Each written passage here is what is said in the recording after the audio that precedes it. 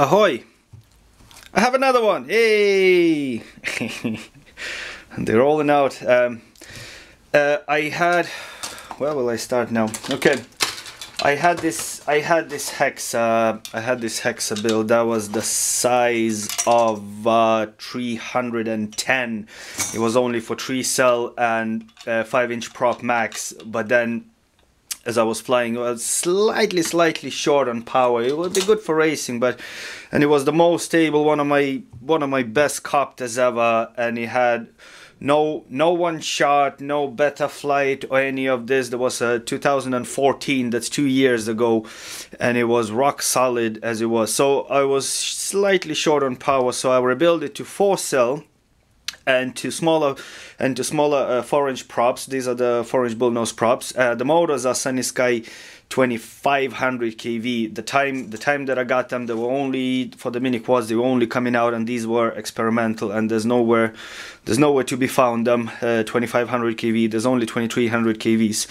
So as you can see, my motors are encased for protection. These are the carbon tubes. So I had to make myself a tool. Special tool to clamp, to screw the prop on. There you go. Basically, this one, the size is hold on, I'll take out the battery later. Let's check out the weight. The other one was around 700 grams, and as I said, it was slightly short on power. Now I did the bench testing for the motors and the props. 542 grams all a flying weight with a 1.55 battery, 4 cell, 65C. The batteries I'm soldering from the 6 cell, I'm soldering my 4 cell packs because these are the, I believe these are the best combination between weight, C and capacity for mini quads. They use the 6 cell they use for the 450 size helis. So let's get that one out. I even adjust my Velcro straps because I don't like the big bulky ones. Or these ones.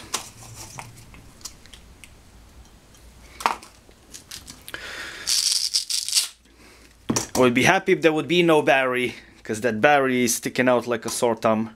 Okay, the size of this one is the furthest point is 235 millimeters, and for that size is 220 millimeters. So I had to spread out the front one a bit so my camera the props doesn't get that much in the view, but I believe I will still see tiny bit of props in there in the screen, which I don't mind, no big deal. Inside I have Hawkeye 200 milliwatt VTX 5.8G TBS Crossfire RX. I'll get to that later. My wiring is all inside hiding up. Mini PZ 5V cam.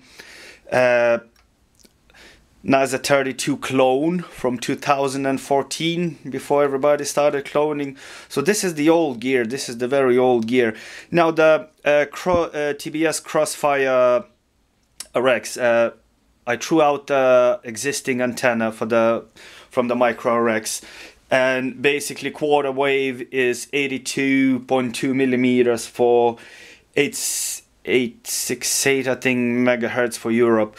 So I took a Frisky antenna, got my connector in. I took a Frisky antenna and I chopped in there to 41 millimeters left without a coax cable. That gives me 1/8 of the wave of 1/8 wave antenna, and I tested it on 25 milliwatts with dynamic power. The dynamic power off, I could go half a kilometer with the 1/8 wave, and without any failsafe, without any glitches. And I did the ground testing, and it was all good. Brilliant. I love the system. You can use whatever video you want. Have a look at the link below. There's a link to FPV Lab, the Mini-Hex thread. What it looks on the inside. So in case I forgot to say, and all the pictures, you will find it there. Right, so what's left to do now is go have a look.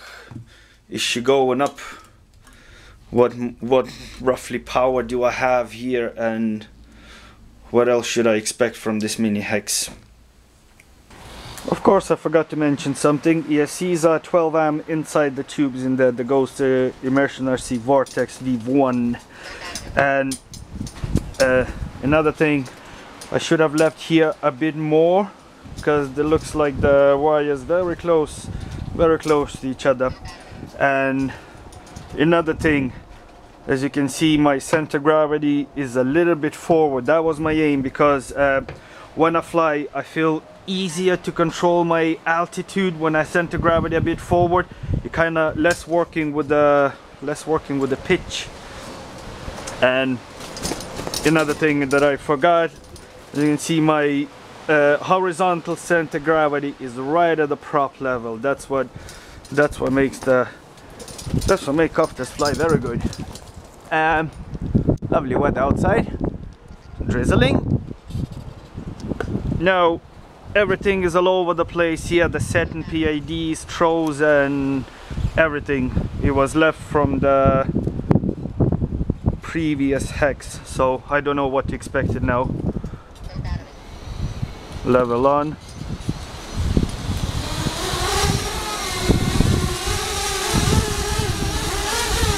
I need your throw a bit.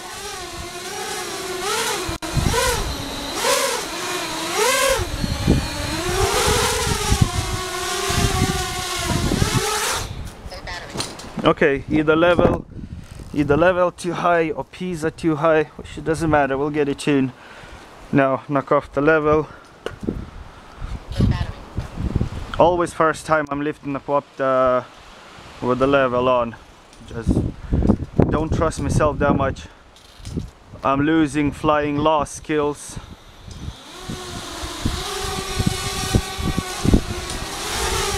Okay. We need a bit of a throw or less expo on pitch, on roll, and on yaw.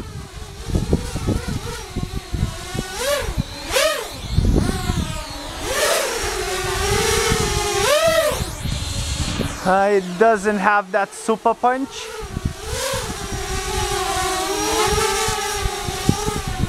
What I liked about this hex, that it was super smooth. It was going like on rails without any one shot or anything.